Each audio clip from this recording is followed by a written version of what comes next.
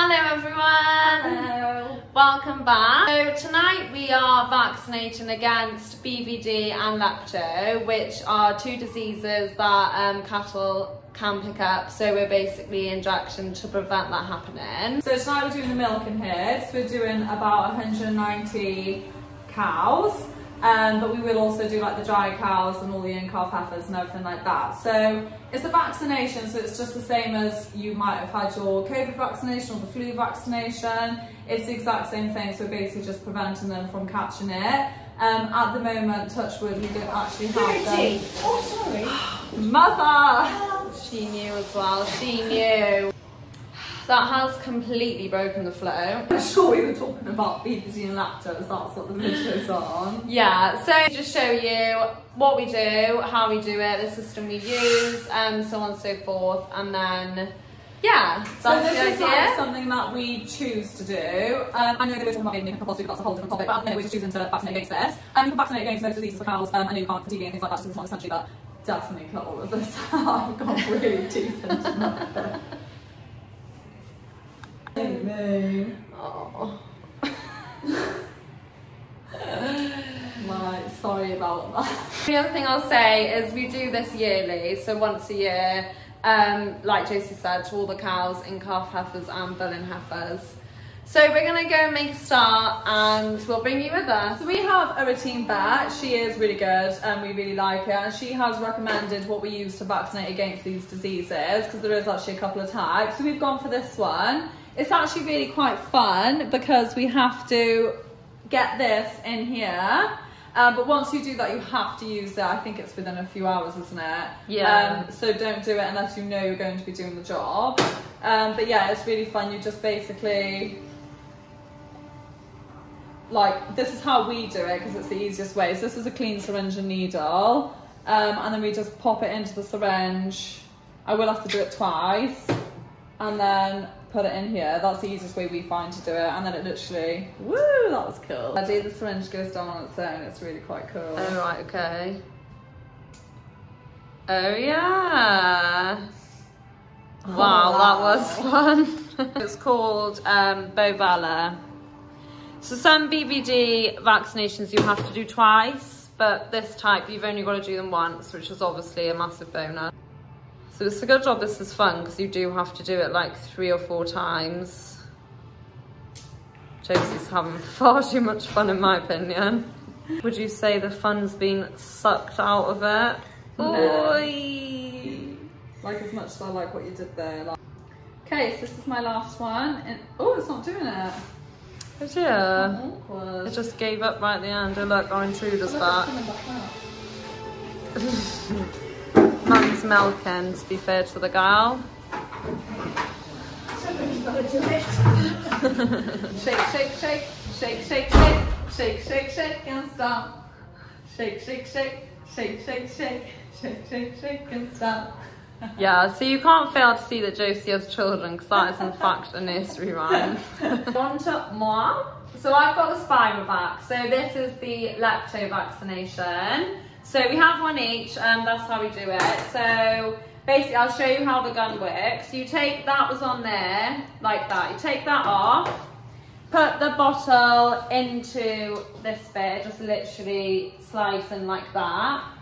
And then you can see on the gun you've got a big sharp bit there, and that you've got a soft bit on the bottle, and that stabs into there. So you do have to press quite hard. Then once you've got that lined up, you literally just twist it on like a bottle cap. Make sure it's nice and tight, because that is what's holding the bottle to the gun. And then, just like Josie, I'm ready to rock. And the gun's the same, so it's got the needle there. And you basically get rid of the air. So you can see here, the glass is empty. Push all the air out. Make sure your bottle is in the right angle to fill. And then as I let go, you can see then the liquid going in. And I'm ready. So now all I've got to do is put it in the skin, and this liquid will come out. Mine's really snazzy. Yours has got a big old protective case. I look like I mean business. Anyway, I'm ready to go. So we're now outside outside. We are going to do this through our outdoor race today.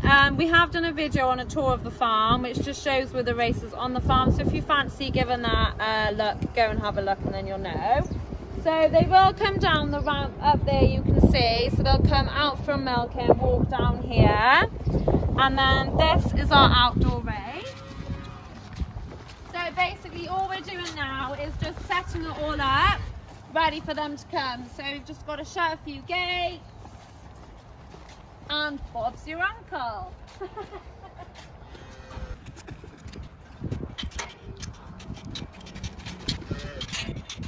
So we always do this type of job like during milking time, because the cows are in anyway, so it makes sense then they're already in the flow of leaving. Do it quick and then they're off to enjoy their night.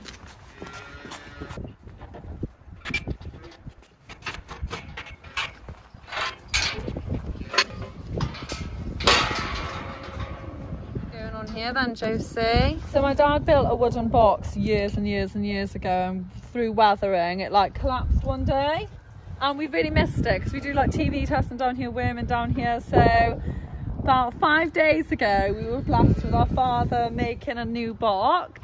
But yeah, look at this bad boy.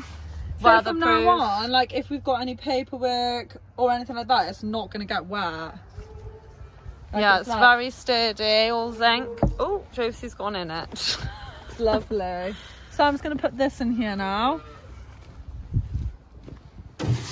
And another good thing about the flap, which is actually probably our dad's thinking more than the weather, is the cows, when they come out now, I mean tonight they're going straight out to the field, but if you've ever got to hold them here, they will sniff this. Like, they just love to sniff and lick and spit all over. I remember once I PD'd, I'm going on a tangent again now. Once we PD'd, I wrote all the PDs down and then a cow ripped the page out and ate it. I haven't been farming very long either. I wasn't in my dad's good books that day. So yeah, this is what this will avoid. Yeah, very, very pleased over little things, but I'll tell you, put a lot of work into that. Come in. Here come our first batch. So there they are, just going, entering the race. Bingo's leading the way like the good egg she is.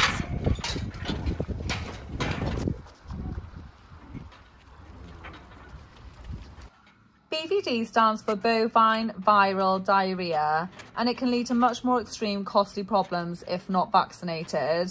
It is a widespread disease, so prevention's actually better than cure, and for this disease there actually is no cure. So we vaccinate here at our farm to try and avoid any further problems. So lepto is short for leptospirosis, which is a reproductive disease. So it comes in outbreak. So if one animal gets it, then it's likely to spread. So it's really important that we nip it in the bud. So if anyone did get the disease, it causes things like abortions, or if they do calve, they'd have weak offspring. They'll also drop in milk. So all of that is really costly to a farming business, which is why we vaccinate so that we don't get the disease and then we don't have those problems.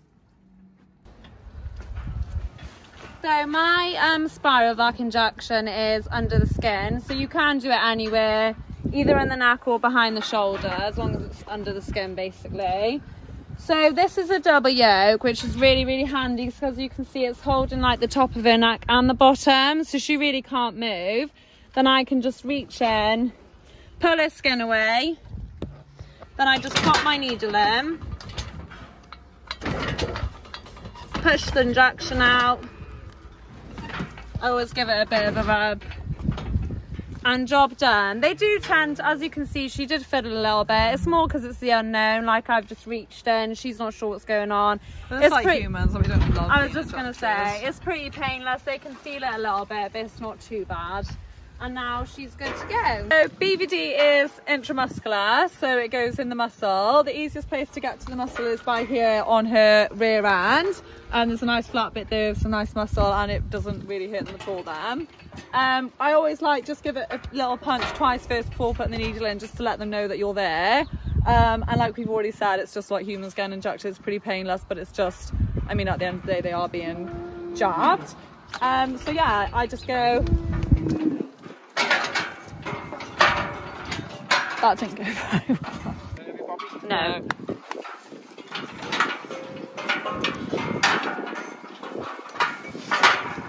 Nice. Dad's also on hand helping tonight. He's basically floating. So wherever we need him, at the minute he's catching, injecting and sending the cows in. We've got it all worked out.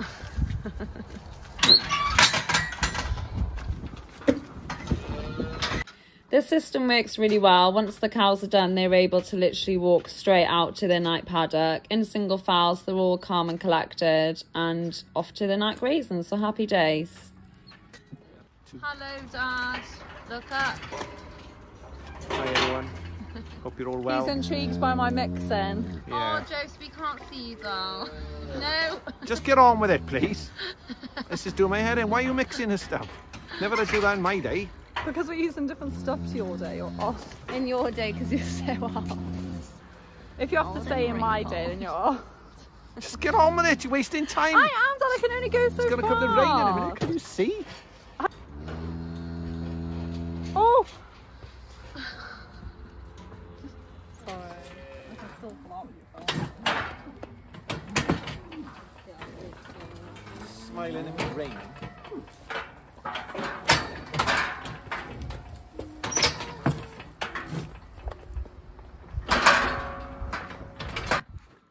The cows are well used to coming into the race, so they walk in single file and they'll line up, and we can fit roughly about 15 cows along the whole of the race. This works really well, as Josie and Poppy can then walk down and do what they need to do with the cows, and they can all leave in big groups rather than doing one by one. We catch the first one at the front to make sure that there's not too much movement. We have the freedom of doing as many as we want before letting them go. So in this case, as we have the help of our dad, we were doing about 3 or 4 and then letting them go just to try and get them gone to the field as quick as we can.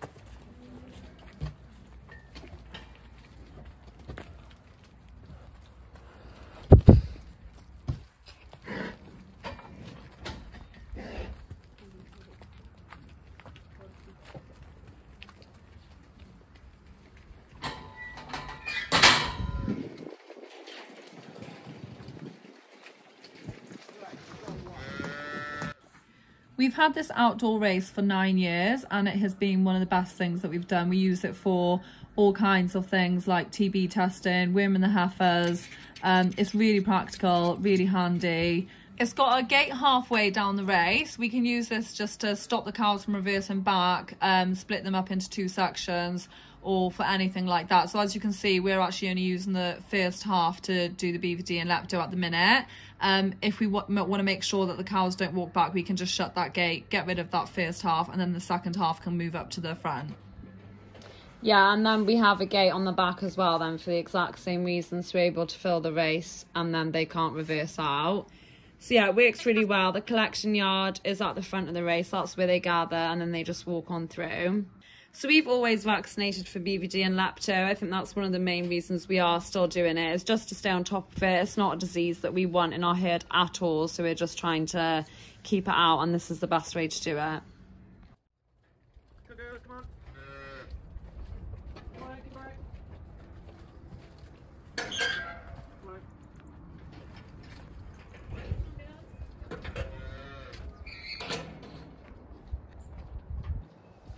So while we've been doing that, Mum and Amanda have been busy milking. Amanda's gone now and Mum's feeding the calves. And avoiding the camera at all costs. Yeah, you literally just have to follow it around.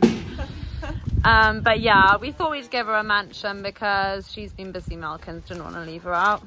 She's with the pet. She's worth a mention. Oh, Do you want to say anything, Mum? Nope. I might just say a mention. His shadow, off he goes. She's 13. 14. Oh, we got something out of it.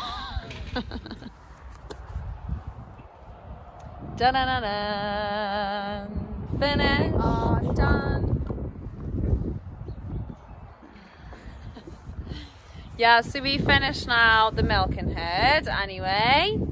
Barney's come to say hello. Hello, Barney. He wasn't allowed to help because he doesn't know what he's doing. So that's the milking herd done. We'll probably do the dry cows now, tomorrow, Thursday, and the heifers and everything there. So I hope you enjoyed. We'll see you probably in 2 weeks' time for the next one. Bye.